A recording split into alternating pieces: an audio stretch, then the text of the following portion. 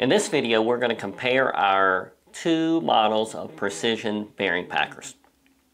We have our standard precision bearing packer, and then we have our mini precision bearing packer. First of all, let's talk about the standard. We originally built this bearing packer to solve the problem of overpacking the bearings. And you wonder, like, what do I mean by overpacking bearings? In a high-performance application, which is what all of these tools are built for, in a high-performance, like a racing application, what happens is if you pack the bearing completely full, which is standard and perfectly fine in a typical automotive application because it's low RPM. But in a racing application, you have the bearing goes from low RPM to high RPM really fast, and that having the bearing overpacked actually creates heat.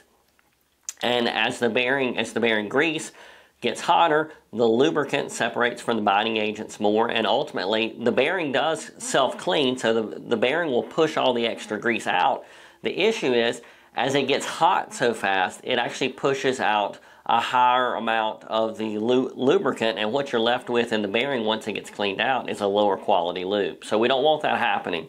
We've also noticed that it can build up enough heat that it'll actually blow, in some cases, if the hub's not vented, it can blow the seal out of the back of the hub. So the solution to that, which we were informed of from bearing manufacturers, is to properly pack the bearings. As a general rule, we only want to pack the bearings about 50% full. And that's more than enough to have a full film of lubricant around each of the rollers and the race. So how do we pack the bearings 50% full? That's where the bearing packers, precision bearing packers come in.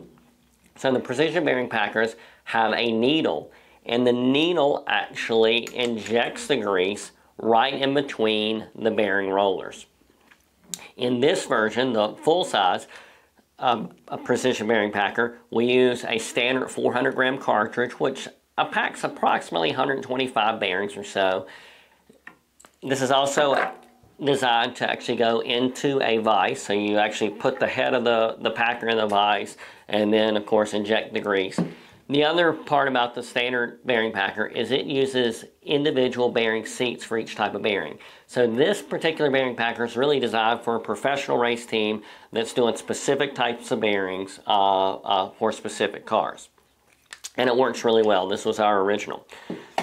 In effort to come up with a slightly lower cost bearing packer and a way to make it more universal, we developed the mini bearing packer.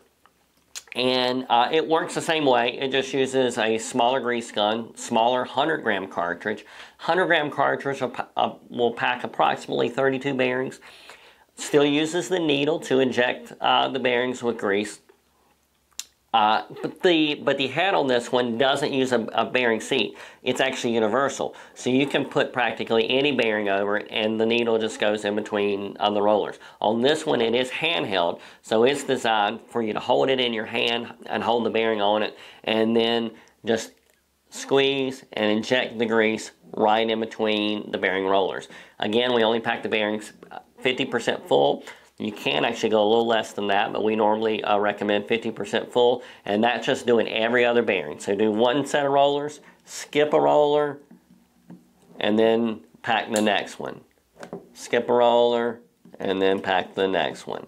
And you just go right around the bearing like that. It takes maybe a minute or so to pack a bearing, and you get no grease on your hands.